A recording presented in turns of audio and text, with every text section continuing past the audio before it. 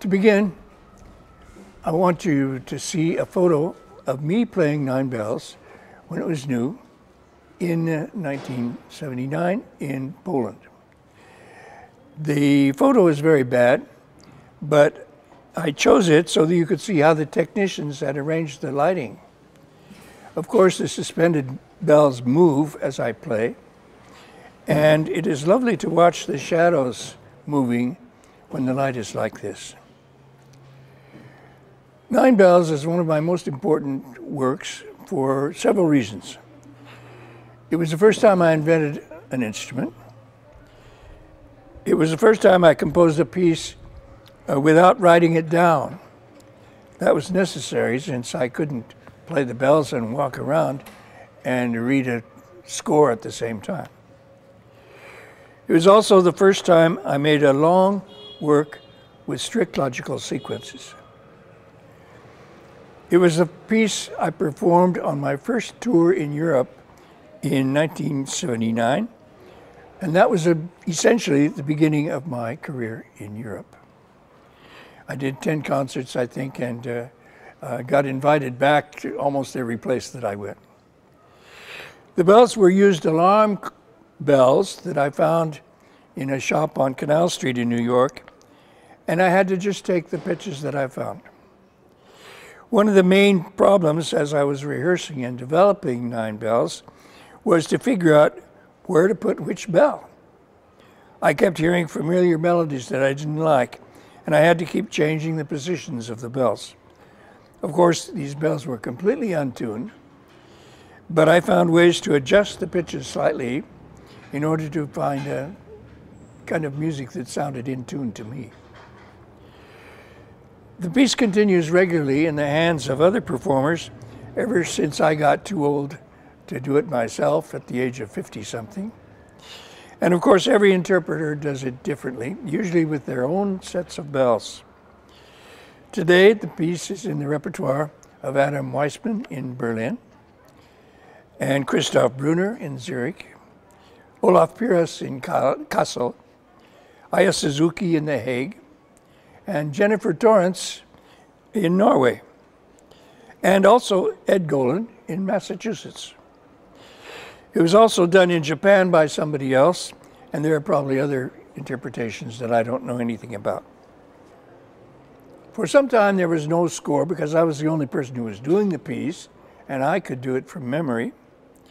But after a while, I made a score so that others could learn the piece. I think the first one who did this was Matthias Kaul, a percussionist in Hamburg, who had a group called L'Art pour l'Art, which did lots of performances of contemporary music around that time. His solution was to buy handbells, as you can see in this photo. But the piece looked very different when it was played by Les Percussions de Trefort, an ensemble in Burgundy that included handicapped players, and where they played with a delicate collection of specially built ceramic bells that were surprisingly well tuned. Olaf Pires does it with huge steel plates and puts sand on the floor so that you can see the traces made by his feet as he walks. As the history accumulated, Javier Ruiz and I decided in 2008 to do a historical 30th anniversary edition of this piece, which had been premiered in Phil Niblock's loft in New York in 1978. On the cover of this edition, you can see an overview of the nine bells and the basic geometry I followed in each of the nine movements. 3 of the movements used only 4 bells, but most of them circulate around all 9 bells. This is another overview showing the exact notes. Each of the 9 movements begins and ends on its particular pitch, which is kind of a tonal center for that particular movement. As you can see, 2 corner bells are the same, A flat, and the front and center bells are both F, an octave apart, so the 9 bells only contain 7 different pitches. But it's time to listen to a bit of music. Let me play you first my own recording, done on a vinyl disc.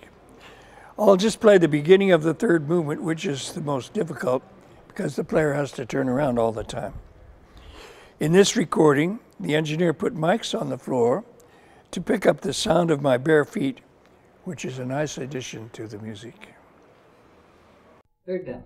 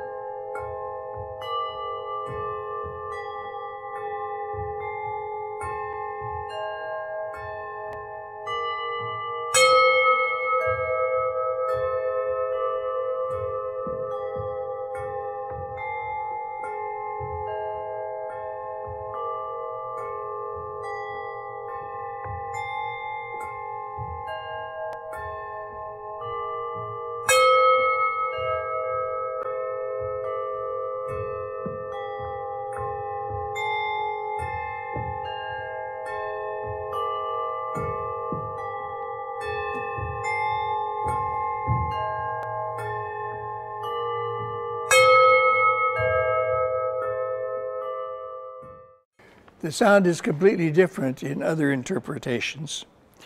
Listen to the same passage played by the heavy steel plates of Adam Weissman, for example.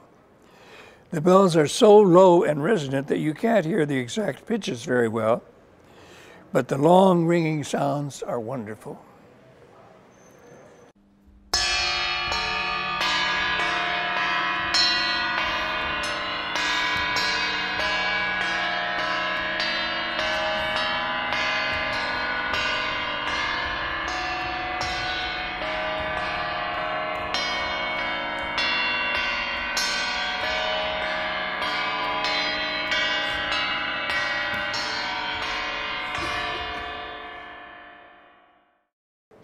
Another very different interpretation was that of Simone Beneventi in Italy in 2018.